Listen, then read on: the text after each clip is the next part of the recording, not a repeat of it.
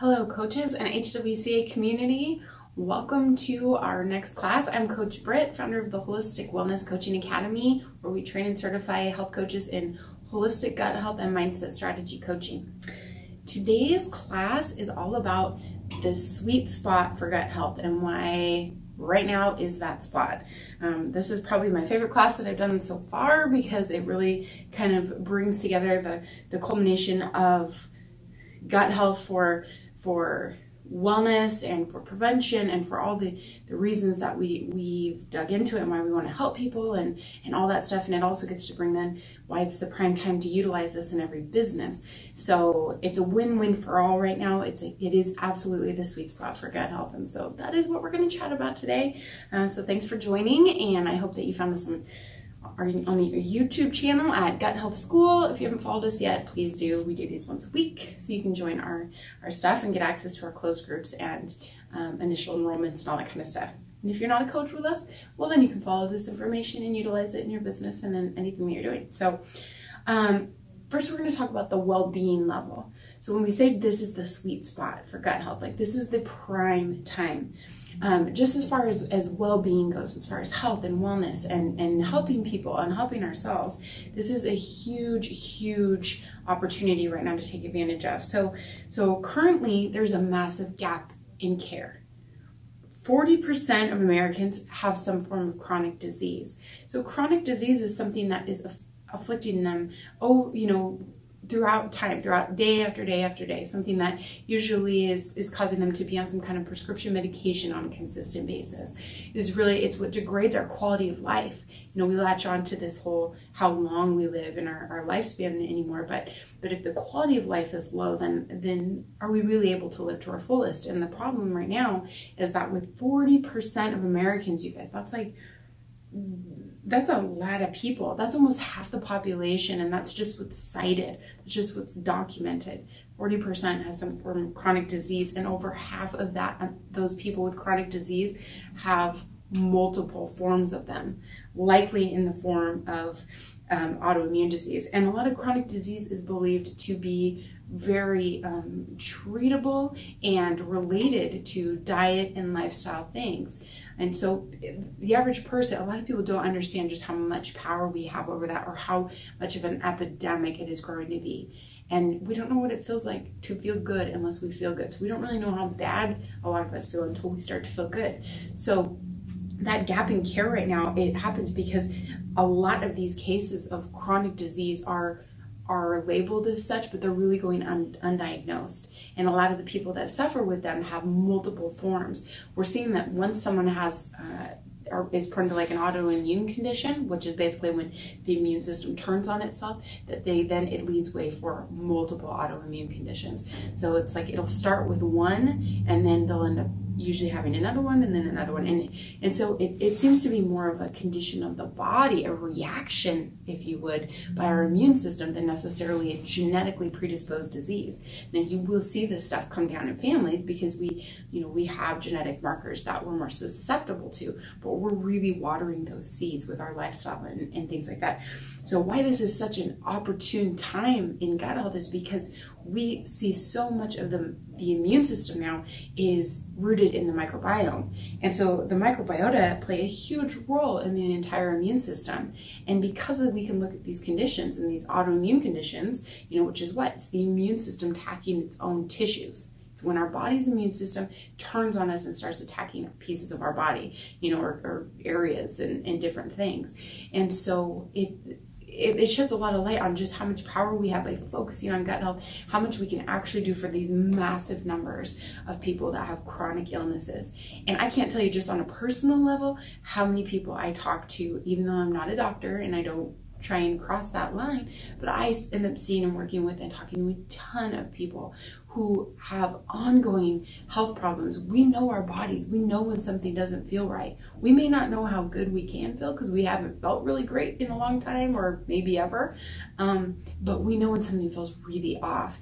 And these poor individuals are going in for checkups and appointments, and they're getting, modern medicine right now, you know, they run the protocols, they do certain tests and lab work and etc. And then if they don't see it in those results, they send them away, as opposed to functionally looking at the body and saying, okay, these are your symptoms, these are what has changed, you know, where's your levels, and things changed. You know, women are a prime example of that with thyroid and adrenal issues anymore, even some men. So it's a really big deal. So now is just such a great time. They say that modern medicine is about 17 years behind current science. So we don't really have time, with 40% of our population already suffering from chronic disease. We don't really have time to wait for certain case studies and things to catch up and make it into the medical world. And that's why this is a good opportunity, not just for coaches and individuals, but also for practitioners and people in the health arena. Because if you can understand the gut, then you can understand the complexity of the function of the human body. You can gain insight as to what can actually be done to help people, or maybe what is going on to a new degree within their body, what's existing, what is actually happening. You can suggest different things, you can point them in a different direction.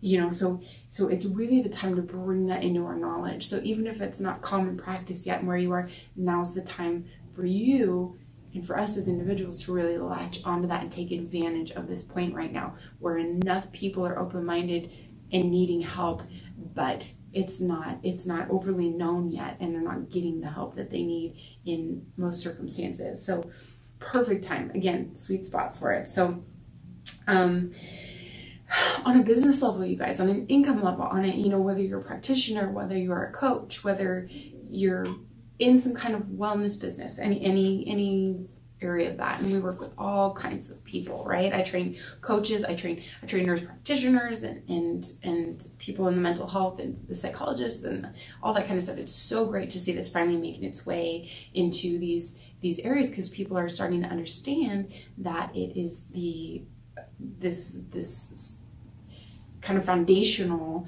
piece of all of these different areas of wellness and well-being and you know, components of whole health. So it's really a great time. But just on a opportunity level, it is really hard right now. This is the sweet spot in business and stuff too. If you are working in an area of gut health, if you are kind of on the cusp of this newer piece of information, because it is really in an area right now that's not new anymore, which is good. When you have to pioneer something completely new all by yourself, you deal with two things. One, you may benefit a little because you're the first person to ever bring it up, but two, it can work against you a lot because people are so unfamiliar. You have to spend so much time teaching them what it is that you know, to such a degree that sometimes that works against you.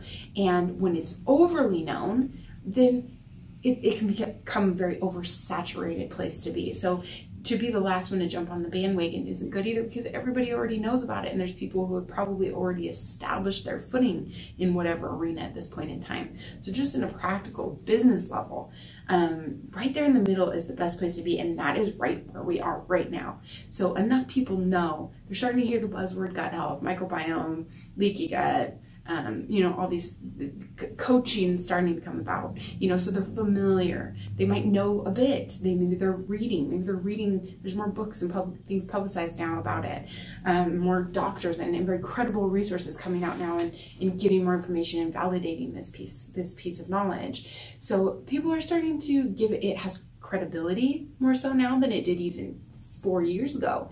It has more weight, it's got more attention, it's more familiar. However, it is not yet oversaturated. It is something that when you can bring this into your services, or you can utilize this, you know, for your own health, you will be able to help a lot of people. If you're a coach, if you're in the wellness arena, if you're a practitioner, if you're in mental health, if you're in skincare and the beauty industry, you know, we train a ton of estheticians because of this stuff. But now is really the time, because you don't have massive competition working against you, but yet you're not the first to pioneer it. So again, back to the sweet spot, like now is such an opportune time to do that.